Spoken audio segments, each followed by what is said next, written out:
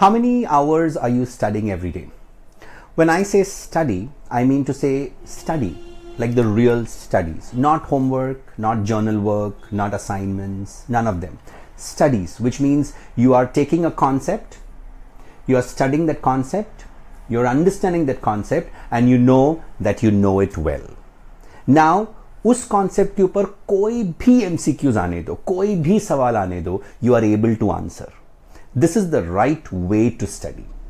मुझे ऐसा नहीं लगता है कि हमारा सिलेबस बहुत वास्ट है जो हमारा बच्चा पढ़ के दे नहीं सकता.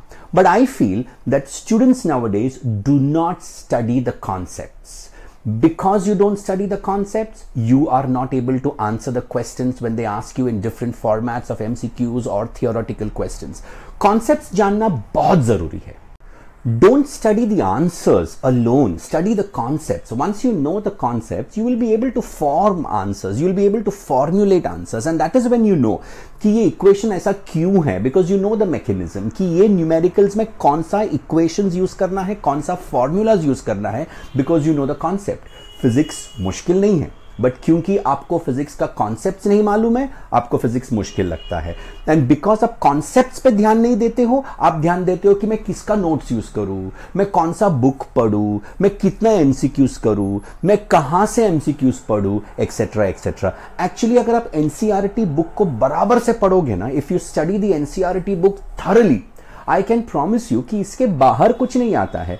The framework is the NCERT book, right? Because that is the concept, that is the formulation, that is the genuine outline from where every question is framed. Now, you need practice, because of why you will go and study more MCQs. You'll practice more MCQs.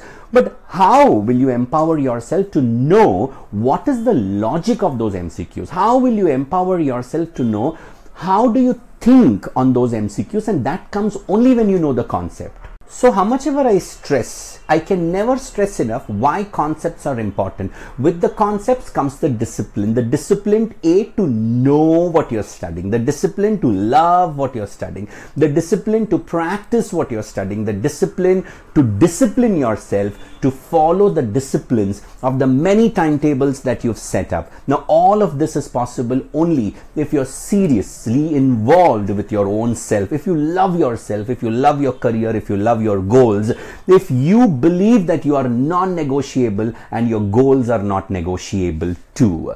If that is not the case, trust me, sub timetable, sub video, sub motivation, sub kachre mein jayega. Everything will go to waste because you are not committed, dude. You are not serious with your life plans and your life goals. Are you serious? Answer me that question in the first place. If you are serious, what is stopping you from learning the concepts? If you know the concepts, tell me, can there ever be a question which they can ask you which you will not know? They can never, right? Because it's all conceptual and all concept based. But the point is, you are not listening well. You are not paying attention to the concepts, which is why you're studying the answers after answers after answers. Then you get emotionally overwhelmed. Then you are stressed. Then you go in search of motivation. But it's pointless searching these motivations outside. It is pointless even if you solve 100 MCQs per topic if you don't know the concept of that topic. So here's what I will say again. Discipline yourself. Know what you want, know what is negotiable, know what is not negotiable. Find out what are your strengths, find out what are your weaknesses. Go master your strengths and make it better. Find out your weaknesses, get yourself coached on that. It could be emotional weakness, it could be relationship weaknesses, it could be a weakness in a particular concept, in a particular topic, it could be the fear of the backlog which you've not solved and sorted for a long time. But pick that up. This is the time to go and get working with the past topics which you've ignored, not paid attention to. So discipline your emotions. I keep saying this over and over again.